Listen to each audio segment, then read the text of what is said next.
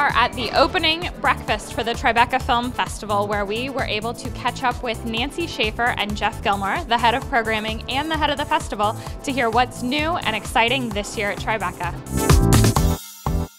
What I love about Tribeca is how we bring people together, and this is what I love about all film festivals, but everyone's very passionate about films. They go to films, they hang out with each other, they talk about movies. That's what excites me about this festival, and particularly because this one's in New York, it's just amplified because New York's such a big city. I think Tribeca has always been known for its documentaries, and particularly its American documentaries, but one of the things I'll say about this year is there's some Israeli documentaries and some just docs from other countries that I'm really, really impressed by.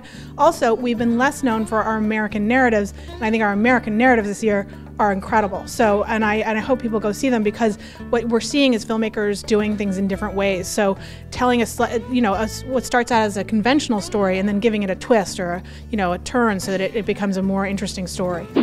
More than ever, we need festivals that bring attention to films. We need festivals that really bring audiences to films that actually say, you know what?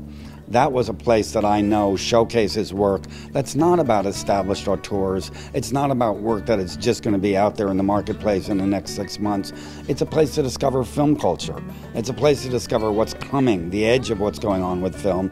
And partly what these guys are willing to do is program films that are also accessible. How do you balance something like The Avengers, which is closing the festival, with a small documentary coming out of, Africa or coming out of Israel, something that not a lot of people are going to see? Well, but that's exactly right. I mean, you have to look at the idea that you're programming The Avengers not as something that overshadows that small documentary, but that actually brings attention to the festival as a whole.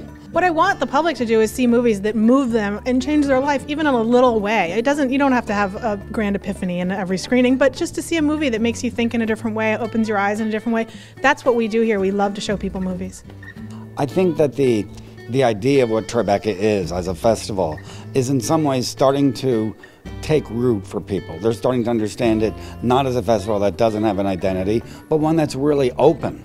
And really, I think, trying to figure out a way to showcase really a range of different kinds of work that gives us, because of that spectrum, a real sense of diversity and discovery.